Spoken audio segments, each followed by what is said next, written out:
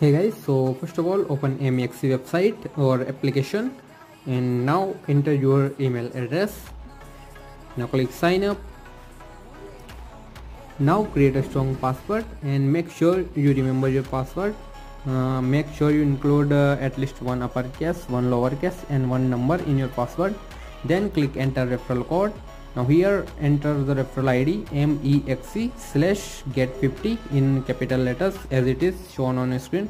Guys, this one setting will save a lot of dollars for you in future. Also you'll get $20 bonus and up to 8,000 USDT rewards. Then you can use your MEXC account.